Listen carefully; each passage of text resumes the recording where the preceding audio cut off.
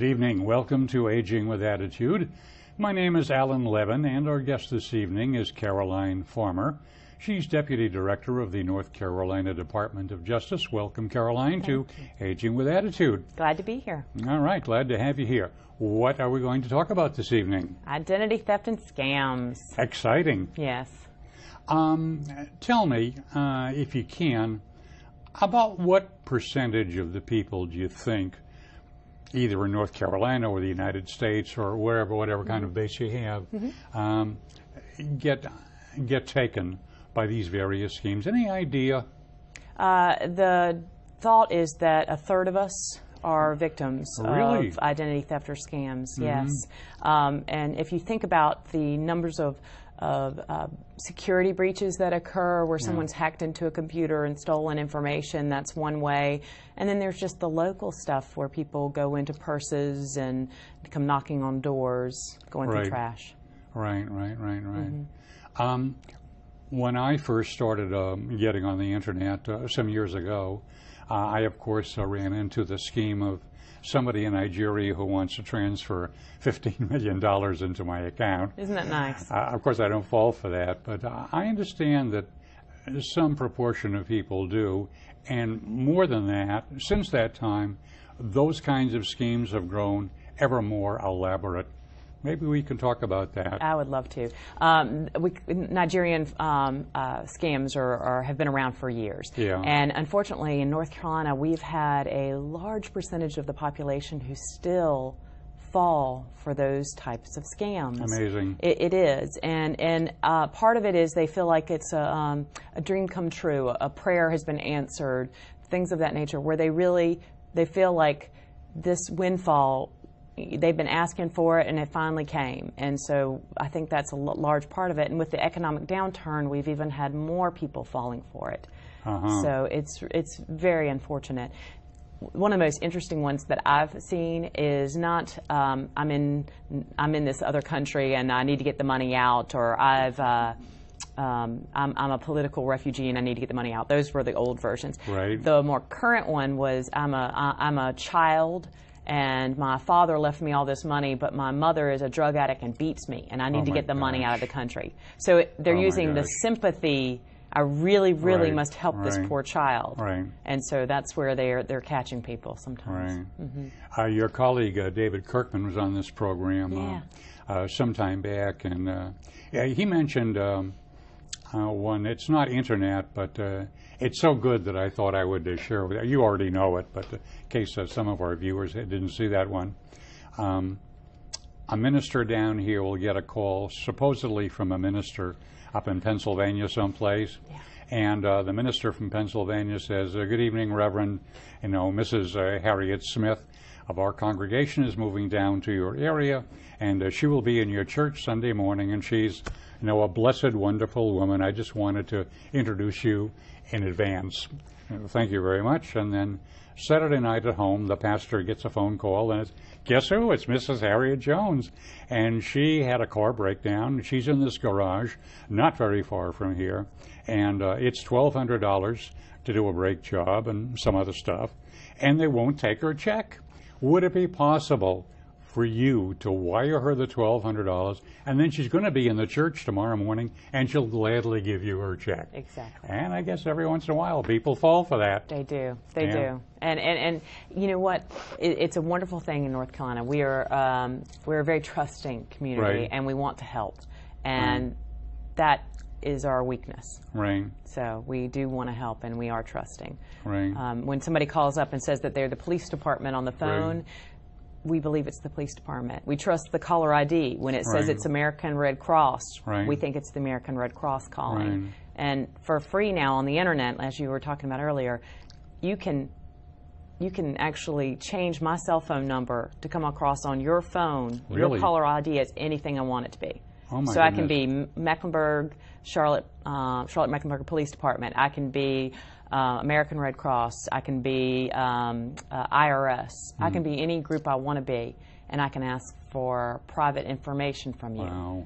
So you can't trust caller ID. And no matter what, even if you don't have caller ID, you shouldn't be providing anything. Right.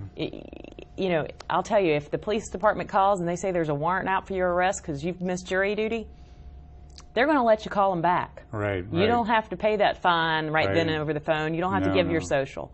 So, oh my gosh, yeah. But it's amazing because it gets your heart going. I mean, Right. I was raised, you don't miss jury duty. So there's certain things that really get our heart going, and we think we have to do that. Well, most of us are law-abiding people, basically law-abiding. We do break the law fairly regularly in some areas where it's tacitly accepted.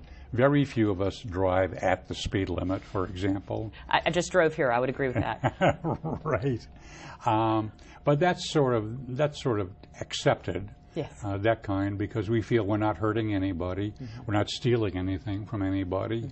But when it comes to taking money or something like that, that's when our law-abiding instincts seem to kick in for most people. But for some certain proportion of people, psychopaths, sociopaths, that's the very attraction of these schemes, to kind of get something for nothing, right? To kind of defy the law, to break the law.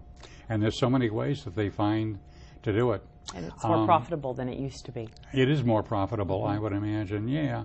And partly, I would guess, because the bad guys are getting so good at it. Yeah, they are. They send you very official-looking things via email, and it's from your bank, and the bank is telling you in the email, Mr. Levin, something bad has happened to your account, and we need you to call this number immediately and verify, blah, blah, blah, blah, blah, blah, blah. And, you know, that's scary for a lot of people to get. It is. And the logo is says Bank of America, whatever it is, and everything looks so legit, you know. Yeah, and they used to be misspelled, and Right. now they're not even misspelled anymore. That's right. They really look good. Right, they're just getting better and better. Right. At what they do. That's fantastic. Well, my general rule of thumb when it comes to email is I don't trust. Those are phishing emails, the PHISH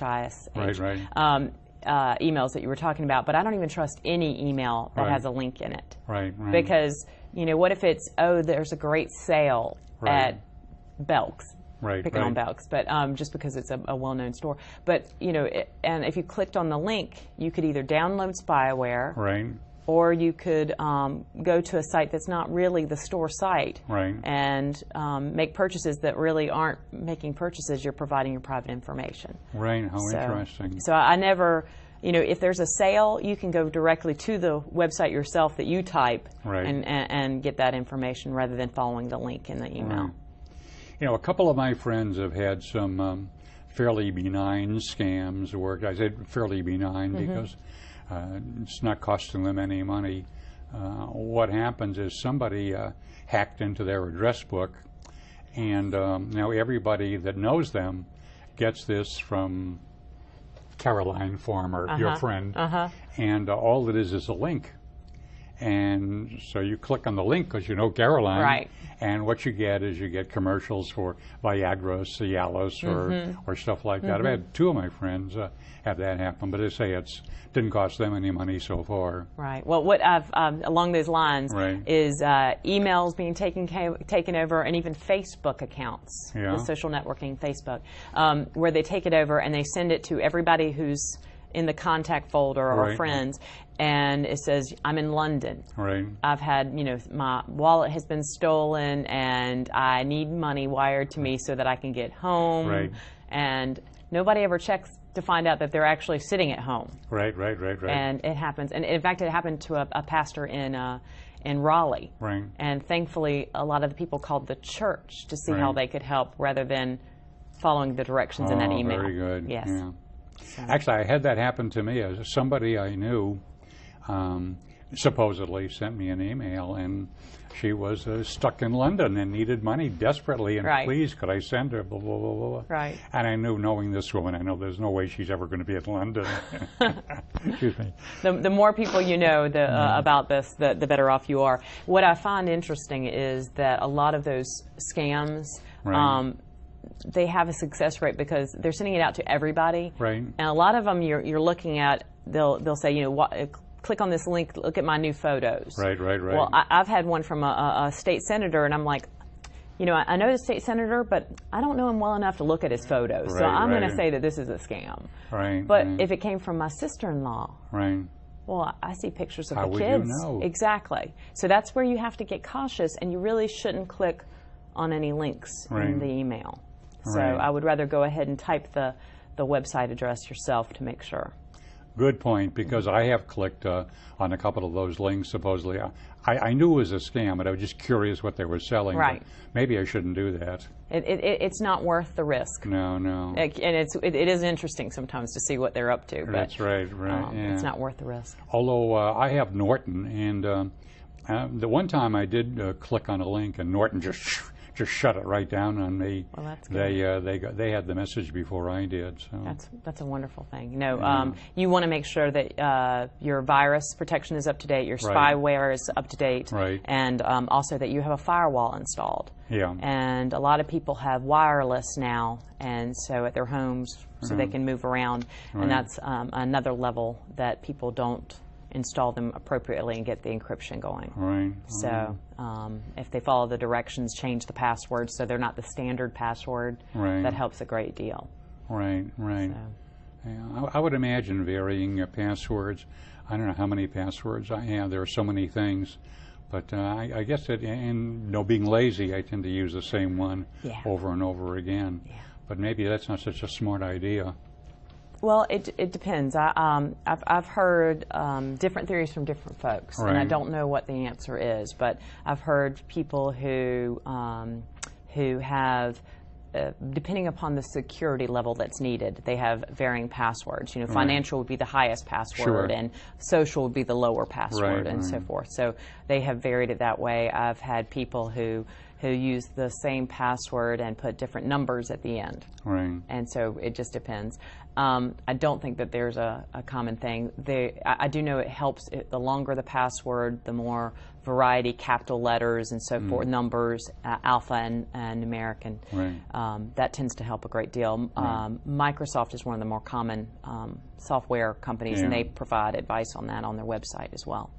Yeah, that sounds like a good idea, what you mentioned before, that the more serious, the more damaging a hack-in would be, maybe the more complicated you make the password, so that your bank is the most complicated, and right. Although don't do what one of my coworkers did. She put a sticky note on her debit card for access to her bank, and because she couldn't remember the number and the access, so she put it on a sticky note and taped it to her debit card, and then her wallet was stolen. Oh my goodness! So that's not a good way to do it. Figure out another system, but that's not a good way to do it. That is so frightening, the thought of having your wallet stolen. It's not that I carry so much money, but when I think of all those credit cards and everything in there and all those IDs but what I did do a good thing. I sat down once and I took every one of those things out of my wallet. I sat in front of the computer and I opened up a little thing and I entered all those numbers and names and telephone numbers and everything that I would need to know in case somebody did steal my wallet. I wouldn't have to panic. I could go right on there and just start dialing numbers. Cancel, cancel, cancel, cancel, cancel. Oh, that's great. So I did do something useful there, which I recommend to other people too. Generally, I recommend limiting the number of credit cards you carry around with you. I would always carry 2 forms, not just credit card, but another, either a debit card or another form, because occasionally you don't know that your credit card has been breached, and then all of a sudden you're cut off. And if you're traveling and your credit card has been cut off, that is not a fun time to go without another credit card. My goodness, yeah. So it's always wise to have 2 forms with you, but making copies and leaving it in a place or with a person that you trust. Like for me, when I travel, I give it to my father. I can call him. He's got the contact information because he has the Xerox of the cards with the numbers and the 1-800 numbers. So he makes those calls for me. And also, if you're traveling, to notify the credit card company, so that they know, I'm going to be, well, especially most of us tend to stay in the same areas, and then all of a sudden we travel and we go somewhere else, it's a change of behavior. So it's helpful if the credit card company knows. And then that also, when there's other purchases going on in Texas and you're in New Jersey, that's a clue that they might want to straighten this out. So it's always a good thing to do. I like to also tell people when there's a lot of confusion about what the safest way to pay for things is, because there's cash, there's check, there's debit, and there's credit. Well, cash, if somebody steals it, you don't get that money back. Nobody gives it back. Check, if you use checks and somebody steals your checks, it is your contract relationship with your bank that puts that money back in there, and you have to catch it within a certain number of days. Debit card is like a check. A debit or credit check card, they're like debit card. The debit card. Different people call them different things. It falls under the check, unless it has one of those credit card logos, Visa or MasterCard logo on your ATM or your debit card. If that's the case, and they steal it and use it as a credit card without the PIN, then it falls under the credit card protection, and there's a $50 maximum liability that you would owe if somebody steals your credit card, and that's a federal law. So if you're going to go out shopping, if you're at a restaurant and they bring you that black plastic with a piece of paper on it, it is safer to put a credit card on that than to put anything else, because you're letting it out of your control. So you want to make sure that if it's going to get stolen, you want it to be a credit card, because then you have 30 days. You get that bill from the credit card company, and you're going to say, that's not mine, I'm not going to pay for it. If it was a debit card that you're paying with, and somebody steals it and uses it, that money's already out of your checking account. And I don't know about you, but I would be bouncing some checks if things if the money wasn't in there and somebody else was using my account. So it's always safer to use a pure credit card. And also with a credit card, your liability is limited to $50. Exactly. So. And I understand a lot of the credit companies won't even charge you the 50. Exactly. If you, because your business, is more important to them than the $50. Exactly. So, they have the right to charge 50, but most of them do not. But that's on the existing lines of credit. That's if you think of thieves, they go after existing, or they go after your private information and try to create new credit in your name. So we have existing and new. So for the existing, you really do have to monitor. There's safer ways to handle certain things. For new credit, I always recommend people watching over their credit reports with the credit bureaus. What I found is that when annual credit report came out, a lot of people went and got their free credit report, and then they never went back. And what I like to do, I don't know about you, but I can't remember things. I have to put it on the calendar. If I don't put it on the calendar, I will not remember to change the air filter at the house and give the pets their medicine and so forth. So I have it on the calendar to go to that annualcreditreport.com and to go and request my credit report. And I put it down 3 times during the year. So that way, like in January, I would go to Annual Credit Report and request Equifax. I would go 4 months later, I'd have it on my calendar to go to Annual Credit Report and request the one from Experian. Go back to Annual Credit Report and request the one from TransUnion. That way, for free, during the whole year, I'm monitoring new credit in my name. So I really do recommend that people keep an eye on the new credit. That sounds like a great idea, and it really does. You're always checking just in case anything, no matter when in the course of the year it could happen. And these things are free. Yes, they are. It's free. And the one thing I will tell you is that when my father first went, he called me up and he goes, "They're asking for my Social Security number. I'm not going to give it to them." Which I said, "Dad, great initial reaction. But you gotta. Your file." My dad's name is Bob Farmer. Think about how many Bob Farmers there are in the state of North Carolina. About as many as Joe Smiths. Exactly. So I'm like, you can't request a credit report based on your name. That's just too popular. You have to have an independent, separate thing, which is your Social Security number. So they've already got it. It's not like you're giving it to them. They've had it for years. So. You mentioned something before that triggered a memory of somebody else I interviewed a couple of years ago who mentioned, this sounds like incredible to me, but I guess people can do it. You go to the doctor and you're checking in at reception, and she asks you for your Medicare card and your Medigap card, whatever, if you happen to have one. and you pull it out, and the person behind you has a cell phone. Yes. And they just kind of casually holding it up like this. And what they're doing is they're filming your Medicare card with your Social Security number, your name, everything. Could be your credit card. Same thing. Same thing, right. Yes. I mean, if you're at a store and you're waiting to make a purchase and you've got your credit card in your hand, the person 10 feet back, giving you plenty of room, may be actually filming to take a picture of your credit card number. But you might be a little bit more alert in a store pulling out your credit card. I mean, you might have a tendency to look around and see who's looking. But, you know, when you're going into the reception into your doctor's office, is there any place where you could possibly feel safer than this? And so, of course, you show it and you don't pay any attention. Exactly. It makes me think of is when you were in school and somebody would try to cheat off your page. That's right. And you got in that habit of sort of hunching and trying to hide. Exactly. That's right. And so what I encourage people to do is to put a thumb over the vital information. Right. Whenever you're pulling out any kind of checks, credit cards, Social Security number, put that thumb over it so that it's not. You don't, because we don't know where the technology is going to come from next. Right. So that way you're covered. Yeah.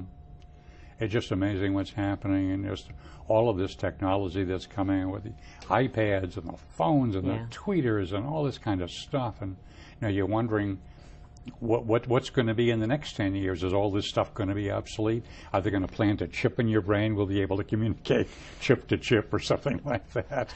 I hope not. I hope not, too. I like to keep some thoughts private anyway. They'd have to have a nice filter system if that's There you go. There you go. No, people would know what a sweet tooth I really have if that was the case. Right. I would. Well, you don't look like you have a sweet tooth. Oh, I do. A deep, dark one. Oh, really? I love my sweets. But one of the things you were talking about with the Social Security number is I encourage people not to carry it on a regular basis. Right. A lot of people, we kind of got raised the way you're supposed to carry your Social Security card on a day-to-day basis. And I would encourage you not to. Now, I know the Medicare number is frequently the Social Security number for people. Yep. It is a hard piece of advice to take, but unless you're going to the doctor that day, I generally tell people not to carry the original card, but instead to make a Xerox of it front and back, and then blacken out whatever portion of the number they've memorized. So if it's the last 4 digits or the first 3 or whatever, they blacken that out, and so they're not walking around with a full Social Security number in their wallet. And then on the days that they know they're going to the doctor, you take the original card with you, but not to carry it on a day-to-day basis. Some medical offices I go to, they take your 2 cards and they make photocopies of it right then and there. So they want all the information. They do. And you'll find that they're going to start taking pictures, either taking photos of you as the person who's receiving services, or they're going to take pictures, a Xerox of your driver's license number. Because what we're finding is that there are people who use our information to get services.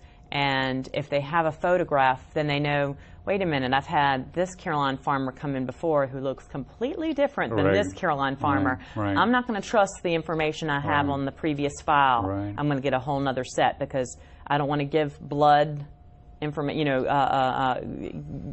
whatever might cause health problems based on that previous information. So it's for your own protection when they do that.